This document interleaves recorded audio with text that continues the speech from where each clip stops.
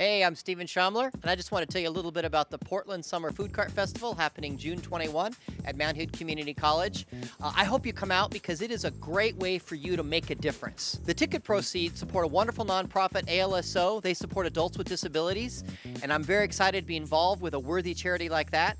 And then the thing that I'm most excited about, the food carts keep every dime that they make that day. So when you come, you get to make a difference in the lives of people who own small businesses. Small businesses like the Cheese Plate Food Cart, where we're here filming. I love Nick and Karina, and what they do is just amazing. Or the Retrolicious Food Cart.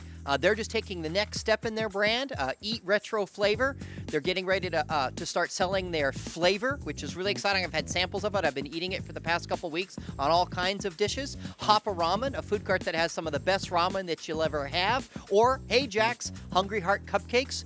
So you're going to have some of Portland's best food carts there for you to come and sample and enjoy their stuff. They're all going to have $5 entrees, so you can come and get yourself a beer or a glass of wine from the beer garden and know that you're actually making a difference. You're supporting a worthy charity and you're supporting small business. So if you want to buy tickets, go to summerfoodcartfestival.org.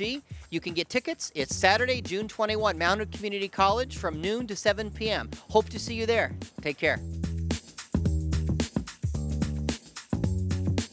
By the way, I just want to say a shout out, I think, maybe, to Redhead Windscreens out there in Maui. Thanks to you guys, I have to use this awful blue fuzzy. Ken is convinced that it helps with like noise and wind, and there's no wind here. He just likes me to use the blue fuzzy. My favorite thing is to like to put it on my head, but he says we can't do that now. This is a very professional shot. So thank you so much, Redhead Windscreen.